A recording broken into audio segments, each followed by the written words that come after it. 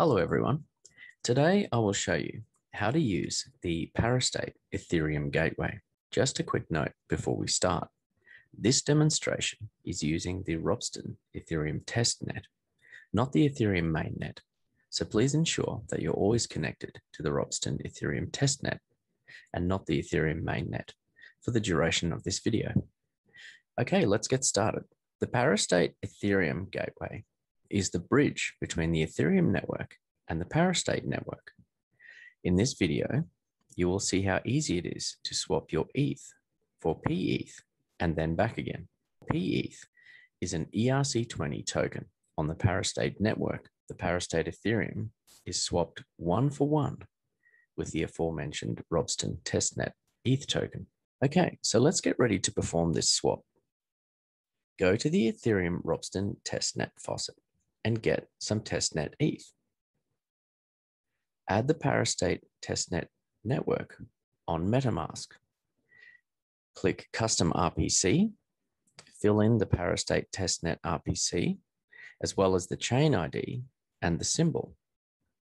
Then click Save. At this point, we have successfully connected to the ParaState testnet.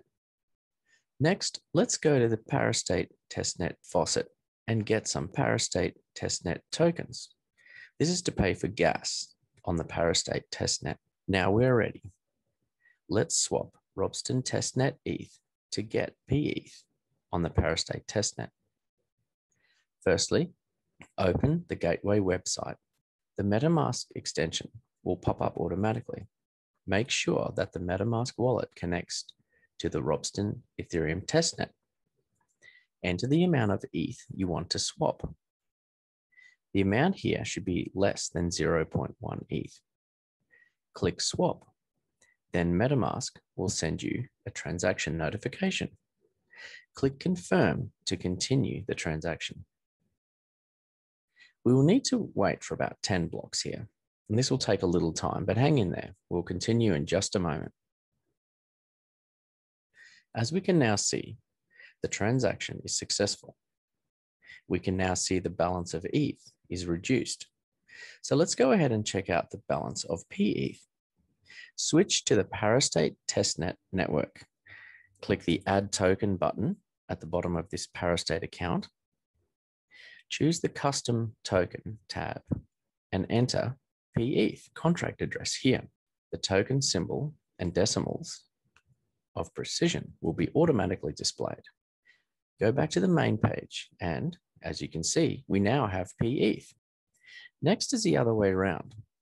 Swap PETH back for ETH. Make sure your MetaMask connects to the ParaState testnet network. Switch Robston Ethereum to reach the ParaState testnet. Enter the amount of PETH you want to swap.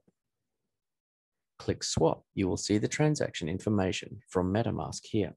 Click Confirm to continue this transaction.